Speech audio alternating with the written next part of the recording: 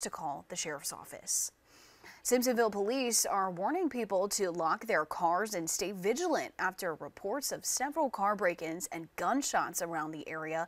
And they say that 3 males are breaking into cars, and they're asking people not to confront them if they see them because they might be armed. Now, reports have shown that the victims thankfully have not reported any injuries, but they have been shot at. So they're asking anyone and everyone to lock their doors and call 911 if you see anything suspicious.